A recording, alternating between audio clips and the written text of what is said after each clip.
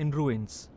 Mirali resembles a ghost town, a rare glimpse into Pakistan's current offensive against militants in North Waziristan, regarded as the last sanctuary of the hardened Taliban fighters.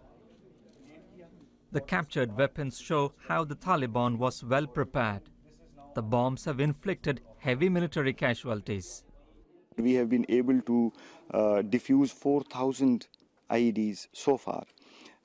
They have planted it in the houses, they have planted it in the streets, they have planted it even in the trees.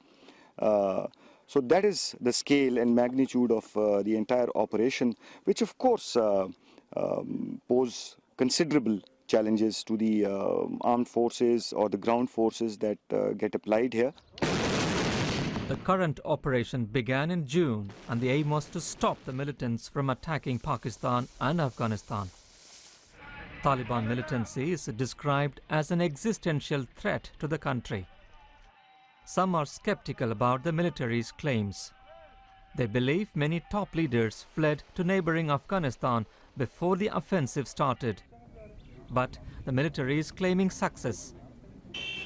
Nearly 1 million people were ordered to leave before the operation began. Many live in refugee camps and others with their relatives.